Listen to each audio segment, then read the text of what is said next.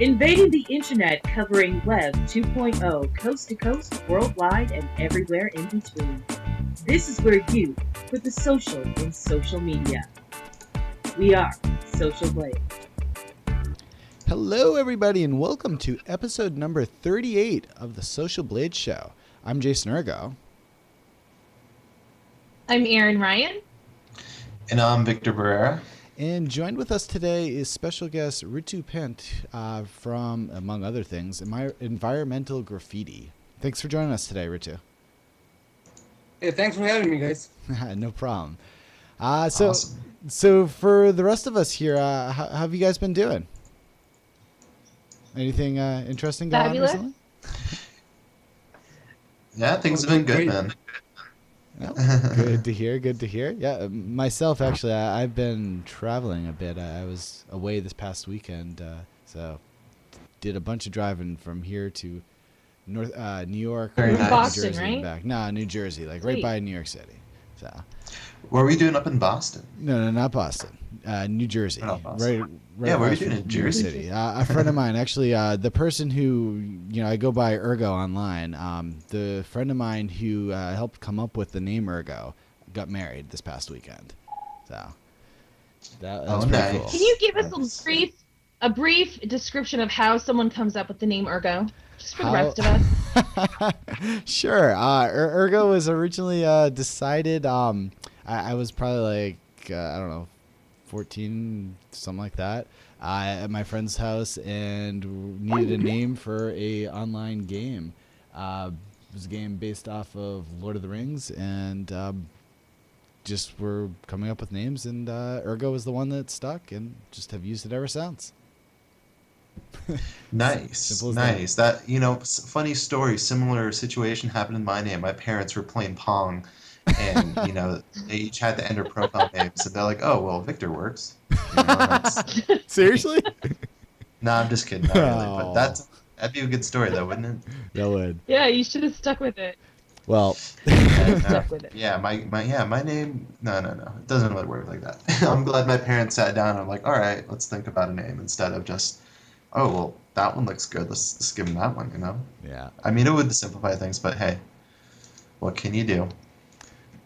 Yeah. As Matt was saying, who names their kid Urgo? No, Jason's my real name. So, anyway, another place that I go by Urgo, and it's kind of my brand name, but it's not a business at all. But a lot of people use it for businesses. Is YouTube, and there's.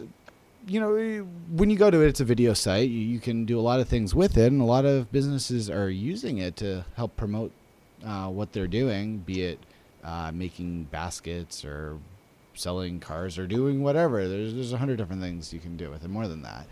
But it actually, if you use a few simple tips, follow a few simple guidelines here, you can make your experience with it a whole lot better.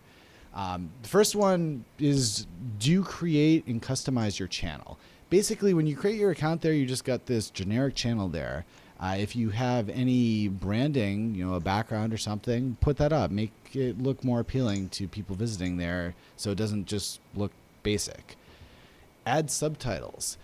With the new YouTube changes that they did about a month ago, you can actually automatically have YouTube create subtitles, and that just makes it reach out to a whole lot more people that are hearing impaired. Next thing, don't overuse annotations. Annotations are those little pop-up things you can put on the videos, and they look kind of cool when you play around with them at first, but it makes your page look all MySpacey if you're using too many of those, so definitely don't overuse them. Do act to remove offensive comments. Comments on the page, don't remove all of them, but if you're having people swearing on the page there or just trolling it, you don't want people visiting the page to see those, and it's better to remove those. However, as we've talked about on previous shows here, if you're just getting a negative or critical comment about your product, it's better to respond to it constructively rather than just removing that. Do engage with the YouTube community. What this means is a whole bunch of things. what I personally think on this is, first off, respond to comments. You might get 100 comments on your video. You might get a lot less, but do respond to them. Interact with the community. Make it seem like there's someone there. You're not just the viewer's not just watching, and you're not just broadcasting to no one. Organize your content. If you're uploading a video every day, you might want to organize things into playlists to make things more accessible to people. Don't overlook tags. Anyone that ever has done anything with SEO to improve your ranking on Google will know about keywords. Tags are basically the same thing as that, just with videos. So you can add tags to your video that categorize it, and when people search, it'll make it pop up. Do promote your videos, your YouTube videos elsewhere. Don't just think that people will just find your channel by searching on YouTube. If you have a blog or your company website, make sure you embed the videos there. If you have a Twitter account, share your videos on Twitter or on Facebook. Just don't let them just sit there. You do use YouTube's free analytics tools. YouTube has a lot of great insight tools that you can see what videos are being watched, where people are discovering them from, and also inside each video, if it gets enough views, you can actually see, compared to videos of similar lengths, if people are tuning out like halfway through. So it could help you to create better content and keep people engaged. And lastly, don't neglect your channel. There's so many channels on YouTube now, and if you start getting people to watch your videos there, you don't want to just have a null period where there's nothing there for an extended period of time. People will just forget about it and basically won't watch your videos anymore. So what do you guys think? Anyone have any experience from a company's perspective with YouTube, or know anyone that has? Not really. Like, I mean, I know YouTube and kind of how it kind of plays its role within the whole scheme of the basic online marketing kind of toolkit, if you will. But in terms of working with companies who have specifically, used YouTube as a platform for marketing their product and or service, I mean, I think mainly application developers and startups, like, this is a great way to, give people product previews, like, Mint, like before Mint launched, they had their YouTube channel, and that was like a big part of like what was coming up. And, I have more experience kind of promoting these things, but not necessarily from a big business or small business perspective, more like just the media perspective, you know what I mean? Like, it's a lot easier to just promote and spread around something that's genuinely funny or genuinely cool than it is to like be like, okay, here's a preview of the next seismic Twitter app. It's not all that exciting, I feel, as a medium. Like, I'd rather do something more interactive, like an online, test of the actual thing.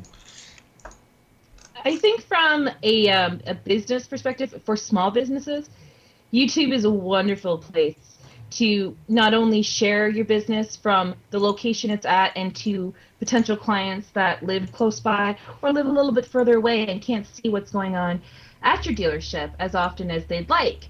It's a way, I think it's a way to keep, whether it's a dealership, whether it's a business, whatever place you're coming from in regards to your business, it's a place where you can have an open door for people to see inside without them actually having to leave their house. So I think that's what's great about YouTube. I loved the points that you had there, Jason, with the 10 tips, because it's true. Even though they have cool tools like the annotations for you to use, overdoing anything sucks. Oh, absolutely. So, yeah. So just keep an eye out for that. Speaking about things that are changing and how to keep your social look more social instead of having it cluttered up and people not wanting to watch it. Well, this week the F8 conference took place. And we're trying to figure out here, do we like all this liking that's going on? As we've covered in the weeks prior to Facebook's F8 conference that took place this week, April 21st, and confirmed that they will in fact be implementing new and social ways for you to share what you love on the internet directly to your Facebook feed. Firstly, they want to give the user the ability to share what they like, with the example from the website IMDb. When you click on a movie title, you will then see a like button. We tested this out last night, and it's kind of cool. Much like the one that they have now seen integrated into Pages, instead of the Become a Fan button that was its predecessor. This has stirred some chatter, and a lot of the feedback received has not been so positive. The page owner's perspective seems to be glum, as well as some of the users. However, Facebook's look on it is that they're trying to separate the wall between having page owners higher up than their previous named fans. Instead, they want us all to be on equal footing, which is still something for you to decide whether you like or not. Now, we're going to have a poll up in the corner. You know, Aaron. Whether. Go ahead. Oh, sorry. I was just going to say, in relationship to the whole, switching from fanning something to liking something, there's this picture that a lot of people would have probably seen in the past month or so. But basically, it just really pokes fun at the fact that, you can join Facebook and you can become a fan, and I think that created a somewhat interesting relationship in terms of relating Facebook users to, let's say, their favorite publication like Wired or something. I think that the whole liking it puts it in a clear perspective, and I think that it really makes it easier for someone to go to, let's say, a publication or an online offering that maybe they're not like the biggest fan of, but maybe they really like that iteration or that piece of content. You can like it, but not necessarily like admit that, oh man, you're a fan of maybe some blog that you really just don't like. Like, for instance, with me, it'd be XKCD. I can't stand XKCD, but maybe their next comic is really good, and I may like it on Facebook. And I don't have to give up that I'm a fanatic or a fan of this webcomic that I really loathe, but that iteration of it was pretty awesome. No, you're absolutely right. I agree with you. My personal opinion about it is that we if you look at our Facebook page, Joshua Denny and Joel Mackey were talking a lot about it, and it was on a negative level, which I can see their point. And if you go there and you have a look at it, you'll be able to understand what they're talking about too. But from my perspective, I see it as it brings it a more social aspect. It's not about celebrities and groupies. It's about, okay, we are all we either like the same things or we don't. And I understand, from certain business aspects, they want the become a fan button. They don't want the like button, because to them it's like devaluing their page. When in fact, in my opinion, it's keeping it more social, and I think that's what Facebook is really trying to aim for. So, as I was saying, like Urgo's going to have a poll up. It's going to ask you, do you think changing the page button was a good idea? Let us know what you think. Now, what you think. While you take a few seconds to answer the poll, I'll get back to the IMDb. So once clicking the like button under the movie title you've chosen, it will then automatically be added to your Facebook profile and newsfeed for your friends to see. You are supposed to also be able to see the direct location in which you clicked the like button when hovering over its link. This is called the social plugin, which you can add to your site with a simple line of HTML or XFBML, Facebook markup language, tags to let publishers port Facebook's social graph to their website. So you can add the like button to your website, and the FacePile, loving this plugin name, FacePile, will show which of your friends have joined as well. So once you click the like button on the website, if any of your friends from Facebook has clicked the like button as well from that website, you'll see a little face or their profile picture show up right underneath that like on that website.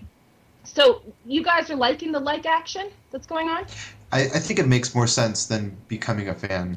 Oh, absolutely. No, like here, this is the perfect example here. We were playing around with this last night. It's so new, so you don't really know for sure how it's, you can't see a good representation of it. But look at this here, the movie Kick-Ass. So if I was trying to see, if I thought I was going to like it, you've always had IMDb where you could see, how many stars it's rated by everyone.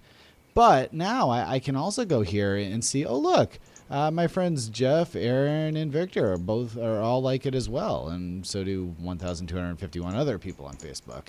So it's just really another great way to get recommendations about things, I think. I absolutely love the like button.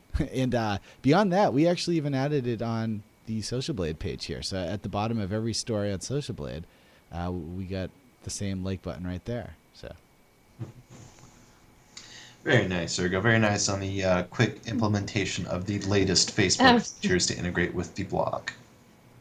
Absolutely. There's another way to get your website socializing with Facebook, which I'm sure we're going to be doing as well. It's called Open Graph Protocols. And what is it? Well, by inputting the Open Graph Protocols, which with the information that is provided by the website owner, the website will become a part of the social graph on Facebook.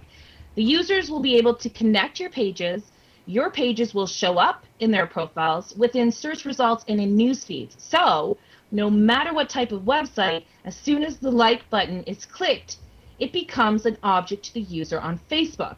You also gain the lasting capabilities of Facebook pages, a link from the user's profile, ability to publish to the user's newsfeed, and as well as the inclusion in search on Facebook. And of course, the analytics through Facebook's revamped Insights product. This is meant to help the website owner connect to their visitor on a more social level, which Facebook thinks will be better for business and create a more relevant experience. What are our thoughts on the Open Graph Protocols? It's well, in my opinion, all they've really done now with these, at least from what I've seen, is they've finally added an API similar to what other sites have, Twitter, for example. But they've taken it and they added everything related to Facebook as well. So I think it's a great idea. You know, now that everyone's going to be able to develop a lot more rather than just making apps on the site. They can do similar things to what we're doing on Twitter right now, where you can expand the functionality of the site there and do a lot more. So I think it's a great idea, and I think we're going to see a lot more innovation now with this here. So for the end user though, like let's say for someone like me who is just a content consumer, you know, I use Facebook for mostly personal and entertainment related purposes, but I'm not trying to promote my business or promote my website on Facebook. What does this mean for me, like the end Facebook user, like in terms of my experience? For the end user at the moment, not too much. But I mean, Facebook sort of with the tools that we were talking about here, the like button, for example, that's just one thing that can be done with this functionality here. So really now that they've just released all of this, it's in the hands of developers. So, you know, Twitter has its own API and people have built all sorts of different apps on there, voting things, picture things. I don't know. Totally numerous things, and Twitter's API is much more limited compared to what you can do with Facebook's one. So really, again, it's in the hands of developers right now. I can't really answer that question per se. Check back in a month or even in a couple of weeks, and you'll probably see a lot more built on it. And yeah, it's the. I can open that up a little bit. I can open that up. Well, first, before we get into the Open Graph part of it, but. How was the first? I hope everybody had a chance to vote with the poll. Yeah. What were the results, Urgo? So the question we asked was, do you think that changing the page button was a good, well, it looks like it cut it off, but good idea is what it was supposed to be. And the choices were, I like it, and I'm not a fan. Okay. The results of the poll were 80% of the people like it, and only 20% are not a fan. Good news for Facebook. Well, we're going to have another poll coming up. So just like they were talking about the Graph API, this week during the F8, Facebook did explain a little bit more about their Open Graph API. It used to just be Graph API, but what they've done is they have made it more powerful and simpler, and it's going to be assessed on the URLs. This will allow website owners to search over people, events, and so on, including public and personal streams. The graph is ever-changing to keep up with the real-time information. Right now, more than 75 sites have launched these new features and will service more than 1 billion like buttons. Facebook has also announced special partnerships with Microsoft, Pandora, and Yelp in order to build experiences where people can seamlessly transition between Facebook and other services. Overall, they want you to connect easier across the web while Facebook remains your hub. So the second poll we need here is, will you be adding any of these features to your business? We want to know if you have a website, would you be adding it to your business's website, to your client's website? Are you going to be adding it? So Urgo's going to have that poll up there for you. Be sure to vote. Okay, so this is a quote from Mark Zuckerberg. Quote, "We're building toward a web where the default is social." I'm really liking that. Zuckerberg said, "Every application and product will be designed from the ground up to use real identity and friends." End quote. So overall, do we think this will be a way to open up the web to be more social, or is it a way for Mark Zuckerberg to keep people on Facebook? It's interesting because I paid some attention to the conference in the sense of some of the bigger announcements, and I get the impression that Facebook is trying to kind of expand the net that they're casting, to give people an incentive to, basically integrate, their website with what's happening on Facebook. I mean, if you can make a seamless connection between your business, your product, your publication, and Facebook, and make it as seamless as possible to integrate your Facebook identity into things like commenting, liking, without even really having to log in again and stuff. I mean, just small things like that kind of streamline the kind of social process, if you will, can pay off dividends for Facebook. I mean, if you turn them into even a better publisher's friend, in the sense of making it easier to integrate and, helping kind of facilitate the trend, the movement of traffic from, and from people from Facebook to your publication. If you make that easier than ever, I mean, I can see this as kind of a win-win. Facebook gets more potential users, bouncing back to and from these publishers to Facebook, and the publishers obviously will benefit from that as well. Yeah. I think it's smart. In my opinion, Mark is gonna use it as, let's have the default being social on the web, which to me, that's great. That is what we're all demanding. We want a more social aspect, not just from our networks, but from the internet. So for him to implement the web onto his social network, that's a smart move for a business aspect. It's bringing the traffic to Facebook, but that's where people want to be anyways. So I think making that transition and that move to incorporate themselves onto the websites out there, especially IMDb to start off with, that's a smart move. Yeah. So totally, and IMDb has a lot to gain from it in the sense of, being the official. Do you like this movie? And they're really going gung ho in terms of the placement of these Facebook-like situations, making them visible, making them a integral part of the quote-unquote, publication, social network linked experience. I mean, I'm noticing on Mashable that, every article has one of those Facebook-like buttons. I mean, it just seems like more and more, all roads from a publication, from a business, from a product perspective, seem to lead to Facebook. And, I think the jury's still out as to whether that's a good thing. Obviously, the whole numerous privacy fiascos on Facebook part within the past year and a half have done a lot to, make people carefully tread upon, what it is that they're doing on Facebook and how much information they're actually going to, be making public. And what this is doing is this is kind of it's kind of digging that hole. Not that necessarily this is a hole, but we're further enmeshing ourselves within how much we're relying on Facebook, not just to interact with our friends and our family, but with our favorite publications, with our favorite spots to hang out with on the web.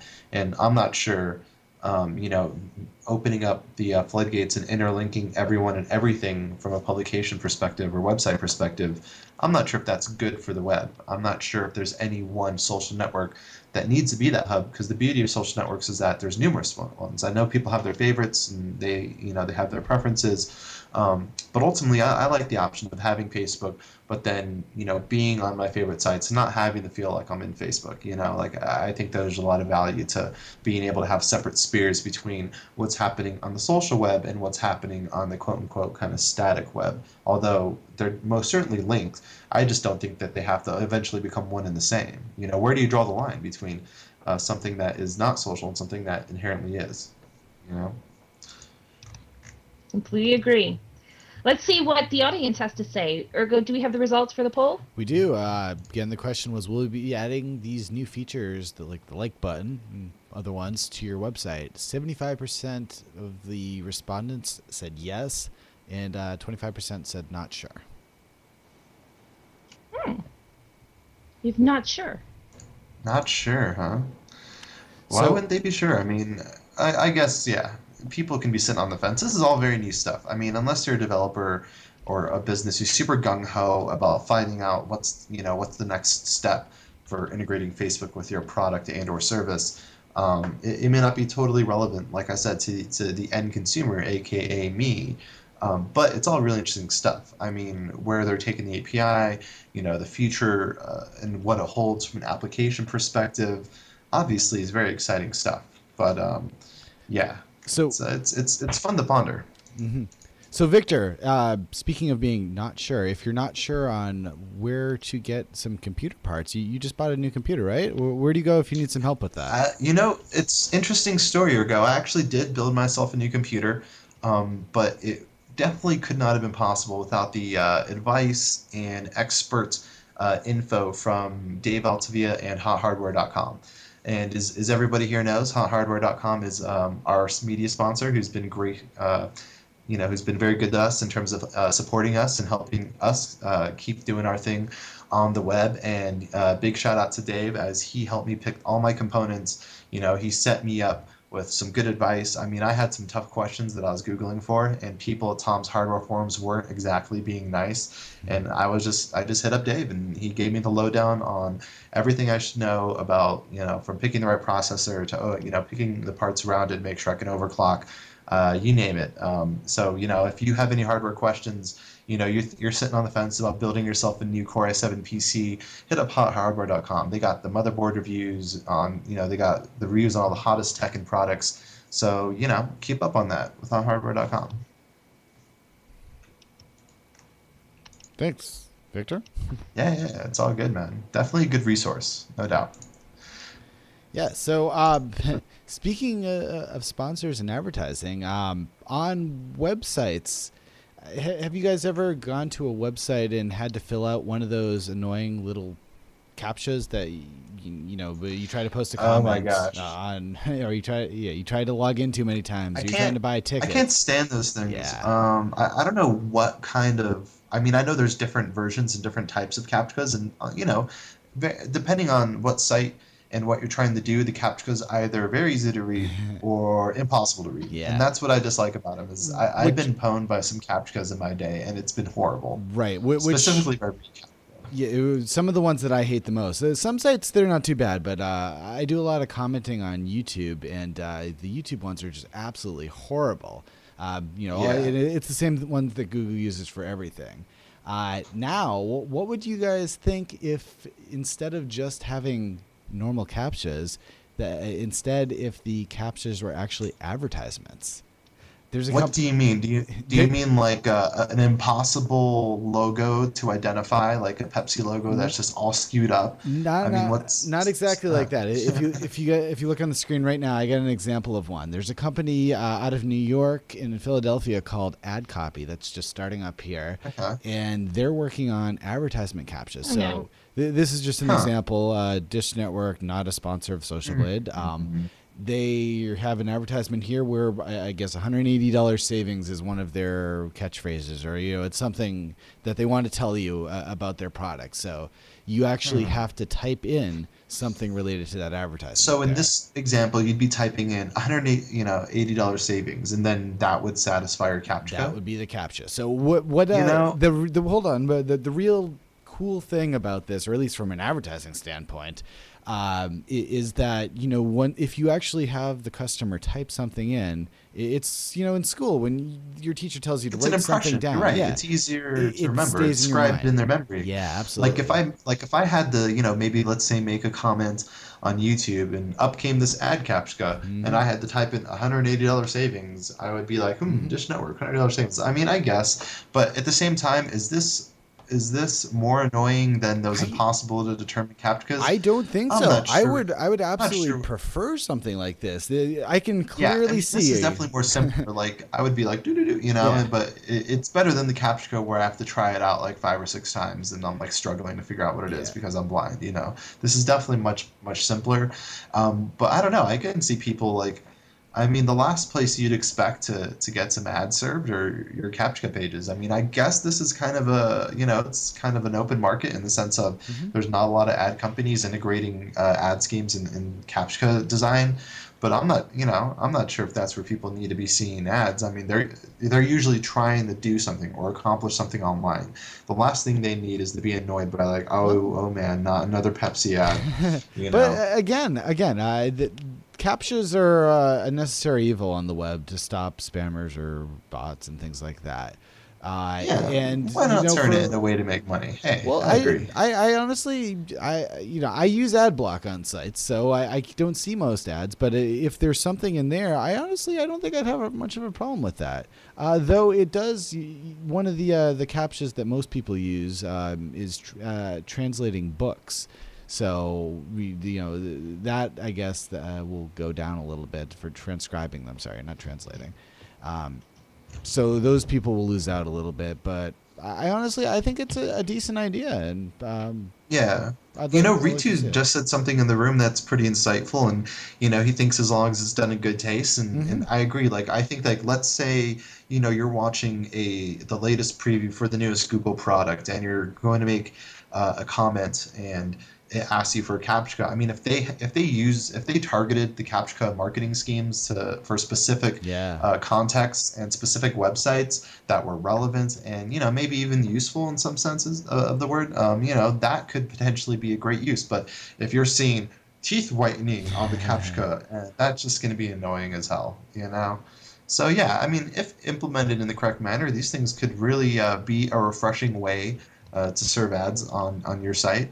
But hey, it's an interesting idea. I mean, obviously there are marketers and people looking to, they're reassessing the totality of the web experience, and obviously someone felt that this was a void that needs to be filled, that somewhere their CAPTCHA is being served that could be making your company money, and that I understand. So I think it's kind of an inevitability at this point. It's just a matter of time before we see these things everywhere. Yeah, I think Ritu had something to say about it. Yeah, about the whole CAPTCHA thing, I think it's a brilliant idea. I mean, no matter where you go, when you're going on Facebook, you're typing in these CAPTCHAs, I mean, half of them you can't even understand. So, I mean, the one that was on the screen earlier, it says 180 savings. So, I mean, I think, I mean, it's easy to type, and I mean, it gives, you're only typing a certain amount of characters, but I mean, the whole business is getting a pretty good exposure, so. Yeah. Oh, totally. This could be a good way to supplement the rest of the running ad schemes on, let's say, a site like YouTube. I mean, this could be millions and millions of extra ads served a day, and the impressions there. I mean, you can't discount that as an impression, because if someone has to type something in response to it, guaranteed impression. Whereas in terms of the way they measure things like CPMs for normal ads that are run on sidebars and headers, there's some disconnect there between how many times the ad was served and how many times the ad was actually seen. Oftentimes because people are using AdBlock Plus, which I most certainly use, but I make sure to unlock sites I actually like. And Urgo, somewhere in a dark corner in the Northeast, Dave Altavia is crying tears because he used AdBlock Plus. Yeah, which, by the way, I did just get off topic just a little here. We did mention it earlier, but JD is actually joining us here. He can't speak, but JD, if you can hear us, wave your arms around. He's 35,000 feet or so above the air currently, flying from Detroit back home. And so that's him on the airplane. He's broadcasting from an airplane. He's like a president, joining us from Air Force One. I'm wondering if he can hear us. His seat kind of looks comfy. I want to know how his experience is flying back. I don't know. I don't know if you saw it there a minute ago, but it looked like also one of the flight attendants was crowded over the laptop. So I think he was explaining to them what he was doing. So Very cool. Nice. Technology these days is just amazing. You know, it is nice that you can get Wi-Fi on an airplane. I just wish they could make it so that it doesn't suck. Obviously, bandwidth's horrible because everybody who's logging on Wi-Fi on an airplane is just juicing it, streaming media and stuff, and that's not very good. But on to the next topic. This week I was looking at a bunch of headlines and social media stories to cover, and I saw something out of the corner of my eye in Mashable that I felt would be good to talk about, and it has to do with social media strategy and multicultural consumers. Now, I know what you're thinking. You're probably thinking, all right, well, where are you really going with this? And the article was presented from a perspective of like, here's 8 tips, like 8, key things to keep in mind if you are doing any strategy of this type for a company that maybe has a great product, but they have, a whole audience and, an audience specifically that they may be trying to target. And in this sense, it would be multicultural consumers. And I think this is an important topic, on a topic that's often, I think, just kind of brushed under the rug. I mean, usually when, if you're working for American Airlines or Delta and, it's your job to come up with the social media aspect of that marketing strategy, what are you going to do to target, lesser represented demographics into the whole scheme of that marketing plan? And I think that the article makes some good points in the sense of recognizing that over 34% of the U.S. population in itself is of a minority descent, but if you look at the aggregation of the spending power though of that whole group of people though, it's well over $2 trillion, which if you're a marketer and you're assessing markets, especially within the context of the USA, these are numbers that cannot be ignored.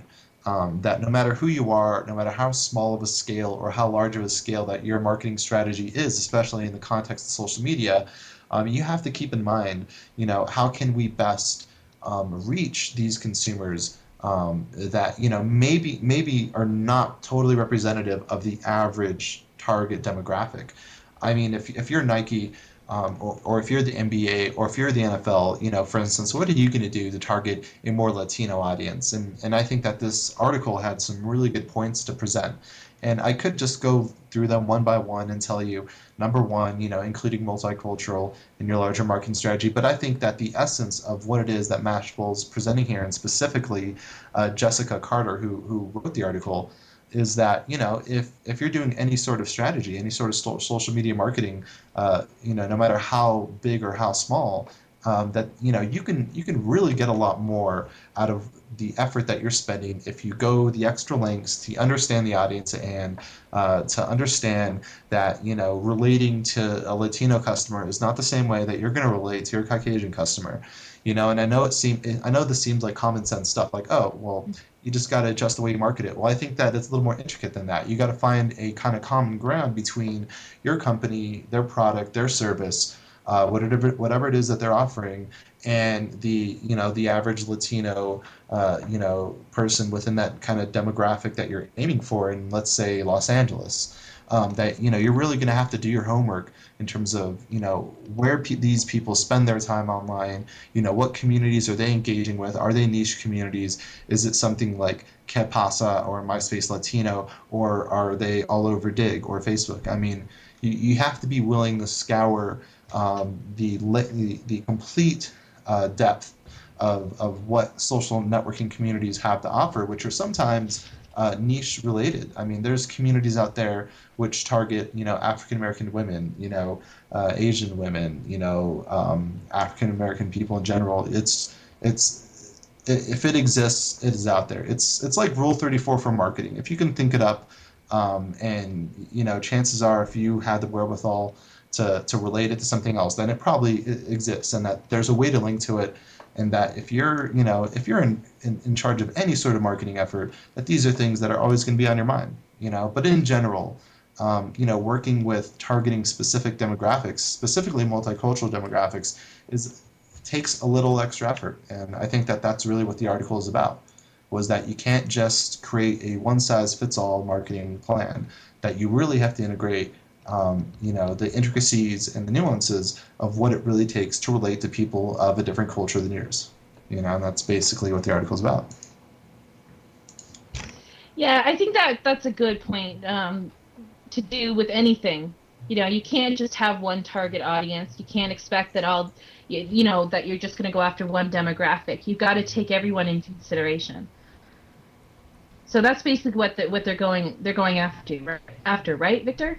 Yeah, I mean, basically, it's, if you have a product and you want as many people as possible to use your product, buy your product, take advantage of your service, then you have to do your homework in terms of really diversifying the different, sub strategies of what it really takes to market your product online. That you can't just create a fun web presence or a great website or a killer Facebook fan page or a dope Twitter account. That it really goes beyond that in terms of really snuffing out, where your core audience is, assessing where they are across the board, breaking down through consumer research and direct outreach, where the different demographics lie and what's the best way to tackle them. What's the best way, if you're a cereal company to attract a more Latino consumer base, what's it really going to take if you're Aeromexico and you want to attract a more Caucasian demographic. I mean, it's all about just being real with the people that are out there. That the spending power of these minority groups, which really aren't even minorities anymore. I mean, for instance, in Southern California, the Mexican population or Mexican American population will be the majority soon enough. And I think that the way the tides shift and how population kind of ends up panning out is going to affect the way people market their products. That if their mainstream consumer is no longer mainstream, that you're going to find them representing different demographics and testing for different feedback schemes across the board. And companies and marketing companies and individuals in charge of these things are going to have to respond accordingly. That social media isn't just restricted to a one-size-fits-all approach. That you really got to adapt to the intricacies of your audience at hand. And that goes for anyone now. I mean, in any marketing strategy, you're only going to be as effective as how as to how complete a strategy you actually have. Agreed. Which will bring us to our guest tonight, who happens to be the social media director for Environmental Graffiti. Thank you, Ritu, for joining us tonight. Hey, thanks for having me. Awesome. Exciting to have you here. Yeah, what's exciting is environmental graffiti itself. Speaking of demographics, you can create your own demographic if you want to, because what's behind the brand new launch of this type of environmental graffiti is the fact that you have the ability to create your own content and direct it towards whatever demographic you want. So before we get into environmental graffiti, Ritu, tell us a bit about yourself and how you got involved with social media. Well, actually, in terms of social media, the first thing that I started doing was blogging. That was back in early 2007. And I slowly started getting into Dig, and with help from JD and all the other guys, I mean, all these guys took me under, so I mean, they helped me out a lot. So that's how I got started. And so what social network were you gravitated to first? Was it Dig. MySpace? It was Dig. Yep. Awesome. And I mean, I did use MySpace a little, but I mean, the way MySpace was going, I mean, it just wasn't for me. So. Yeah, I mean, speaking about CAPTCHAs, I wanted to cut in there and be like, Urgo, MySpace is the worst place on the face of the earth for CAPTCHAs. And I mean, to get rid of them, you have to put in your cell phone number, but that's a different story. So Dig gravitated towards that social network. So besides Dig, what other social network do you like to be on? I do like, I mean, Facebook. I enjoy Facebook a lot lately. I mean, for a while I was really gravitated towards Twitter, but I mean, I find Facebook way more, both in terms of personal reasons or business. I find Facebook much better than what Twitter is. So. Well, if JD was able to hear us, he'd be covering his ears right now, and so would Jason, and he can hear us. I'm sure he's covering his ears because you're my new best friend, Ritu. I love Facebook too, and it's my social network. So. Yeah, I mean, I think Facebook is huge, and I mean, like when Facebook makes any changes, I mean, I understand, like, but when a platform has 400 million users, and if they make a change, and if 150 million are gonna go away, they still have 250 million. So I mean, they know that we need them as much as they do. Yeah, exactly. Okay, so now that we've got on the topic of social networks, so environmental graffiti has had major changes here. Can you briefly explain to us the changes that have been made? So just quickly go over what environmental graffiti used to be like prior to the change. Sure. I mean, before we had the change implemented, environmental graffiti was basically, I mean, it was a blog, just like any other blog, but the content was much more solid than most. So before we turned it into a social networking platform, environmental graffiti was a blog. So okay, then what caused the change? Why did environmental graffiti decide to change over to become like a social network? Well, the reason environmental graffiti changed is ever since Chris, the owner, the founder of environmental graffiti, started, he was getting requests to write about 3,000 or 3,500 people. So he eventually decided that it needs to go on a social media platform route. So he decided to change it to this. And I mean, it works out pretty good. And I think, as far as I know, it is the first environmental site in the world to bridge the gap between social media and paid for journalism. Oh yeah, I mean it's brilliant, especially for writers out there that are looking for a place to get their name out there. And before I go in from my experience as a user, can you just like quickly explain how the new environmental graffiti works? Sure. I mean, basically what it is like I said, it bridges the gap between social media and paid for journalism. So say, for example, if you're on Reddit or Dig, I mean, you're voting articles up, you have the control of what goes on the front page and what doesn't. Well, with environmental graffiti, you have the total control. You create the content, you vote them up, and for every 1,000 views that you generate, you get paid for it. And to be honest, the actual payout are pretty good than what's mostly out there. So. Yeah, speaking of that, I was reading up on the graffiti index, and because I was a little interested in terms of how it works. But it mentioned at some point, once it gets up and running, and once you guys are scaling the service to accommodate, any amount of writers and stuff, that you guys will be sharing as much as 80% of any given amount of ad revenue with the authors. Yep. I mean, right now we're starting out with 25%. Which is still good. Yeah. Yep. I mean, we started on about a month ago, and I think within 5 to 8 months we should have it up to 80% because we're starting to see a lot of activity. So that's great. I think it's, I personally was previously, before the change, was a huge fan of Chris Ingram and obviously environmental graffiti. But I really like what you guys have done with it, just philosophically, going from a static, here's the blog, here's some good content, to opening it up as a platform for bloggers who maybe this is their thing. Maybe this type of content is their forte. Maybe they don't really have a platform currently or a publication that they're publishing consistently from. This could really give them an opportunity to showcase, obviously, their ability to create great pieces of content, and maybe their ability to even market that content on places such as Dig, Reddit, StumbleUpon, Twitter, Facebook, you name it. I mean, I think that for writers who are into this type of content that don't currently have a home, maybe they're jumping from blog to blog, the new environmental graffiti could be a great place for them. And so, I'm definitely a big fan. And actually, like when somebody writes an article, it just doesn't get published. It actually goes on into moderation, and the editor make it appealing compared as like what works on Dig. I mean, what works on StumbleUpon, delicious. So.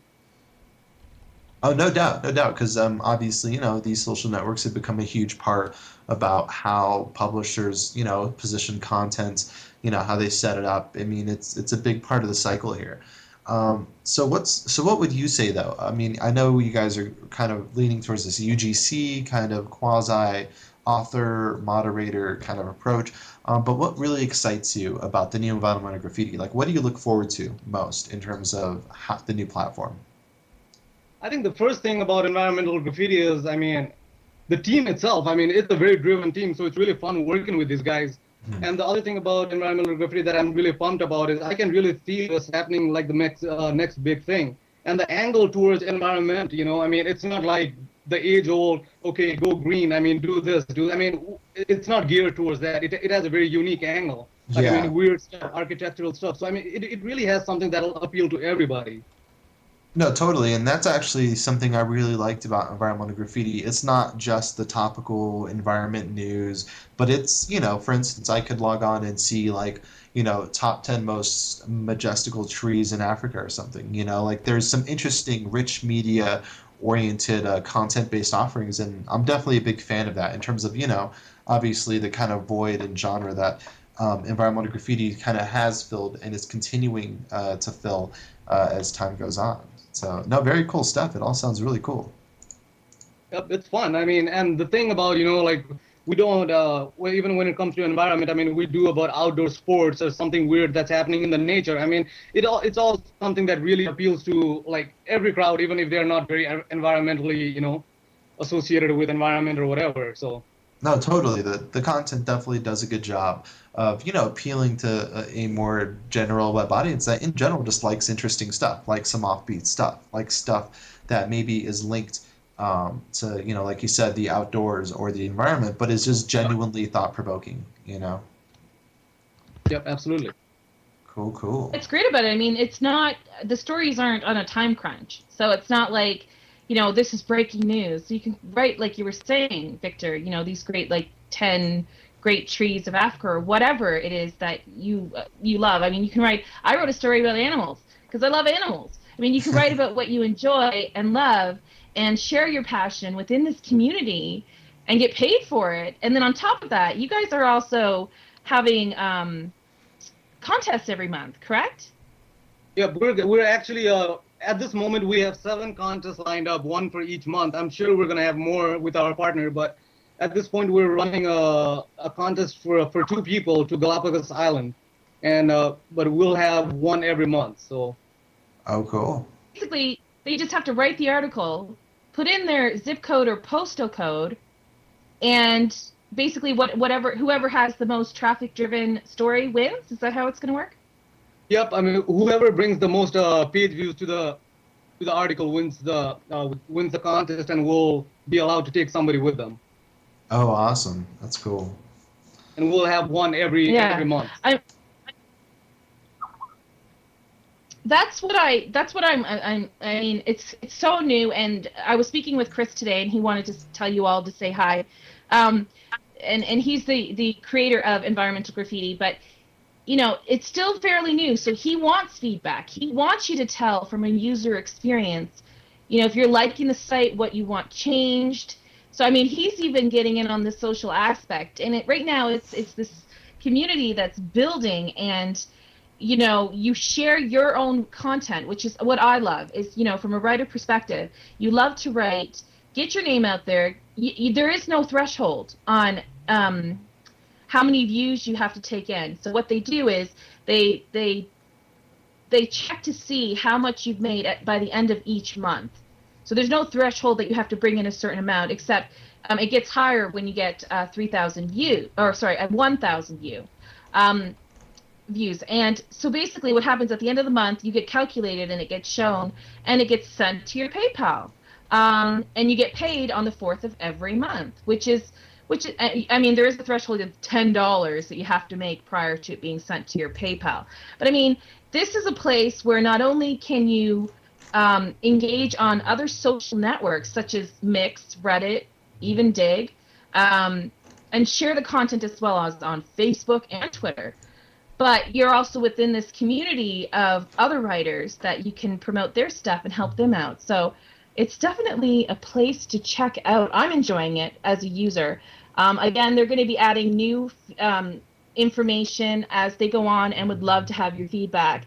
So we have on the socialblade.com/show blog page a sign-up link. So if you want to get a part of the community, you should get part of it now, because you can have your say on what you like about it and not, and sign up.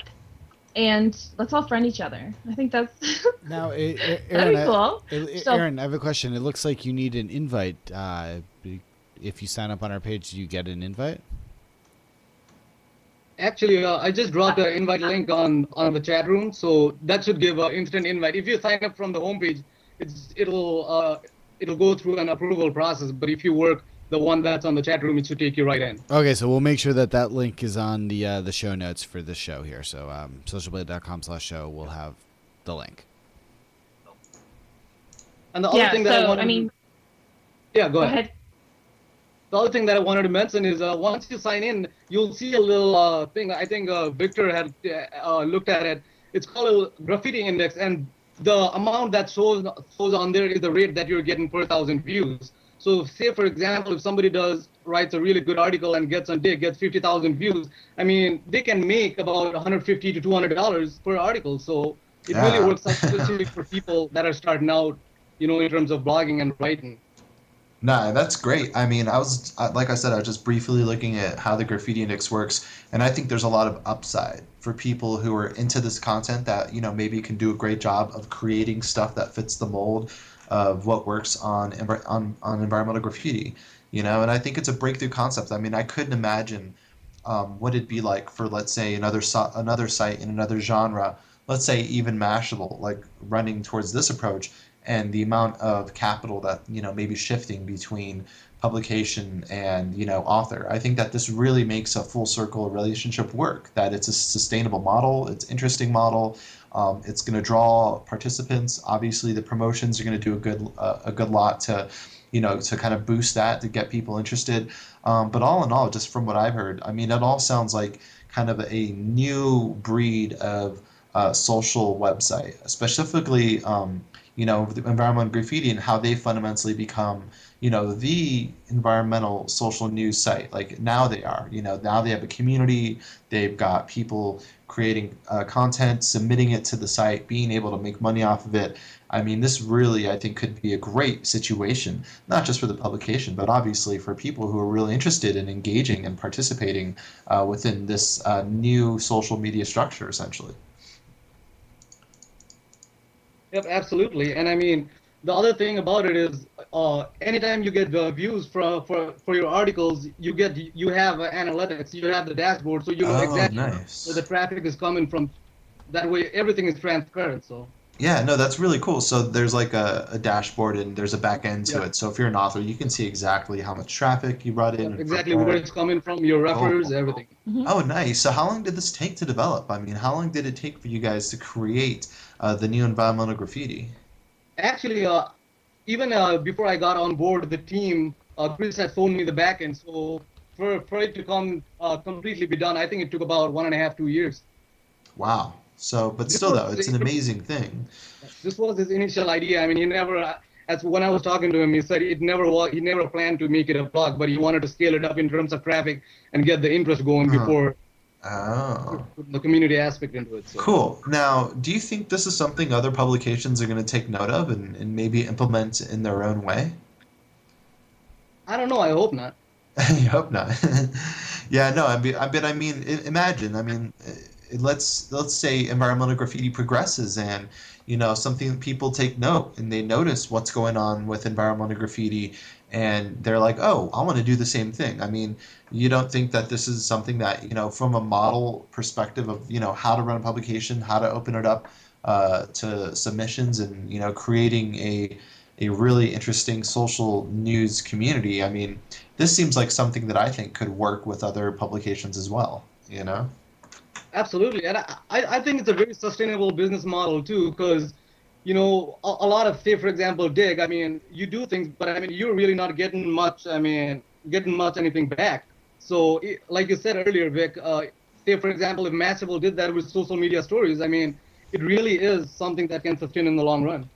No, totally. Especially if you set it up right. I mean, if you can find a way to, you know, cover all your overhead, server costs, you know, development costs, onboard editors, you know, people like you who are working on part of the team, but at the same time have some left over or create a way to you know, have a segment of that's kind of set aside for the authors and the people who are creating this content. I mean, that's great because, you know, I've seen a lot of other sites who kind of have done something similar, but they don't really address the money aspect. They let you, you know, create content that can be published, but, you know, they don't really share any of the benefits from a monetization perspective with those authors. That there are some publications that maybe really do a great job of creating an interesting user-generated content stream, but there's no compensation. It's all give, no take. From the Yep, exactly. from the author's perspective. And I think this is a way to get people interested, that maybe there's people who are sitting on the fence. Maybe they think, oh, well, I can come up with the next, 250,000 page viewed environmental graffiti article. This is a way for them to either put up or shut up. It's like they can publish it, submit it. You guys can obviously see if it's up to snuff, and if it's up to snuff, see how good it does, and I'm interested to see where EG goes from here on, how they develop this, how they tweak it, how it really kind of becomes a kind of prototypical example of a way for people to really reach the highest level of engagement between publisher and audience. Yep, absolutely. And I mean, that's what I want to know. Yeah, go ahead. Oh, I just wanted to know, what is the future? And I think you were just about to answer that. So go ahead. Oh, I think the future is really bright. I really think, in terms of writers, we really see, for example, somebody new is just starting to blog or write. They can't generate money from their blog right away. It's gonna take a while. We all know about it. So if somebody jumps on environmental graffiti platform right now, we will teach them the ins and outs. So if they write an article, there are editors that will actually moderate and teach them exactly how to go about it, so that they can generate those views. So they can make money, but still learn and probably go and apply those same knowledge that they get from their the environmental graffiti platform to their own blog. And probably, hopefully, they can generate traffic to their own sites too. Cool. No, it's exciting stuff, man. For a new social network that you want to try out, and even if you're not a writer, definitely get yourself hooked up on environmental graffiti. That's exactly where you want to be right now. And if you are a writer, there is no doubt that you should be on environmental graffiti, because, what they're building here and the community that's going to be coming your way and that you'll be able to be a part of is going to be awesome. So you'll be able to get more information on our blog. Again, Ritu, thank you so much for joining us on the Social Blade Show tonight. We appreciate having you. Thank you for having me. I really appreciate this. Yeah. You guys are doing some really exciting stuff, and thanks for giving us a chance to cover it. Okay, so you can sign up again on socialblade.com/show and get to know more about Ritu on Twitter at twitter.com/RituBPant. And get to know him because he's a cool guy. Okay, Urgo, take it away. This show, I can't believe it's over already. Yes, it is. We actually, before we run, we have a special message. JD, again, he's joining us here, but he can't actually hear us, or I think he can see us, but he definitely can't hear or talk. However, he did record a video right before he got on the plane, and according to what he's telling us, to get this video, the lady at security cursed him out and threatened to call security. Sorry, the lady at the terminal. So here, without any further ado, is just a quick video JD made for us. Hey guys, JD Rucker here, reporting from Detroit. I wish I could say that it was a social media event, but unfortunately it wasn't. Today's show is brought to you by Delta, and hope that everything goes well. Ritu, thank you for being on the show with us, and to the Social Blade crew, the Social Blade audience, and our wonderful guest, Dave Altavilla, thank you very much. And look at this technology, look at that. See? You didn't even hear that. That's the maglev train here in the Detroit airport. So see you guys next week. So thank you very much for that, JD. Also, thank you again, Ritu, for joining us here. You were great. Thank you to our audience.